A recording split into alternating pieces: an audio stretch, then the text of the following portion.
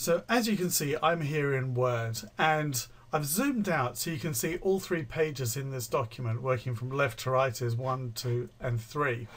What you might notice that's a bit different about this is that this page is in portrait, page number 1.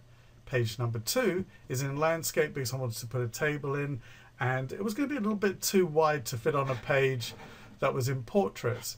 I've gone back to the portrait orientation in page 3, so you can mix them up. Some people have asked me, can you actually have one page with both orientations? And you can't. Quite simply, if you were to print it out, your paper can't be portrait and landscape at the same time. So they have to be individual pages. And I could have multiple landscape pages. I could have continued on with more landscape pages. I didn't have to go back to portrait.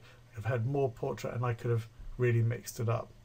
So how do I do this? Well, I'm working here in Word 2010, but this works in all versions of Word, whether or not it's on Windows or a Mac. So I'm just going to get a new document. I'm just going to go into File. Let's go to New and get a blank document. And here it is. I've just got that one page. I'm just going to type in, this is the first page. And now I want to put in a table.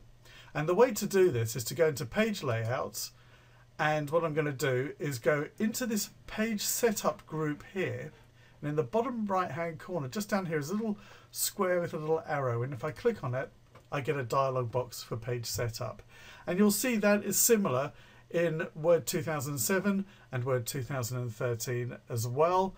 If you're using a Mac or Word 2003, you need to go into File and choose Page Setup. The dialog boxes in Windows versions are all very similar to this, and on the Mac you'll get to see as well that you just have to choose your orientation as well from here. So I'm going to choose the orientation as landscape here. Down the bottom here, this is the important bit, apply to, it says whole document. My other option is this point forward. When I click on OK, it's going to insert another page. As I said, you can't have 2 orientations on the same page. When I do, here it is.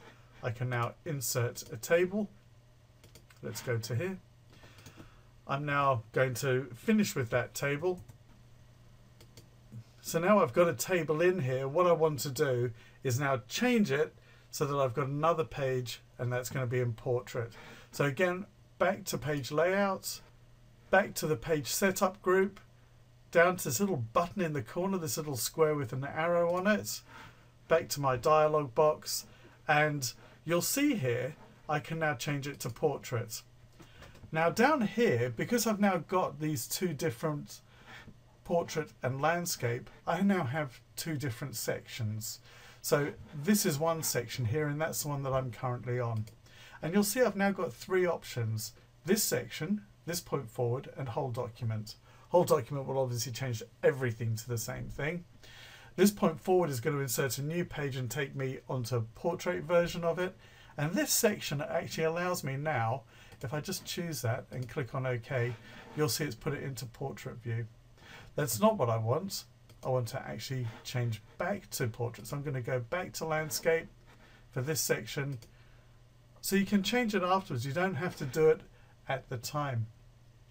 What I'm going to do is I'm now going to go back to my page setup, that little icon there, and I'm now going to do it from this point forward, change it to portrait, click on OK, and you can see this is the 3rd page.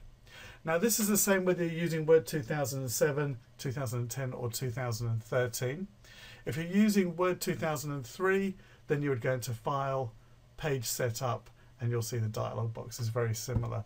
Same again if you're using a Mac, you need to go into File and choose Page Setup to get to it. But basically they all take you to that same very similar dialog box. In Windows they look more similar, on the Mac a little bit different, but you'll see what I mean. You can change the orientation to portrait or landscape, and then you have to click on the settings and choose Microsoft Word, and from there you can choose the same options, this section, this point forward, a whole document, and then click on OK. So very similar, but as you can see you can put in landscape or portrait into a Word document.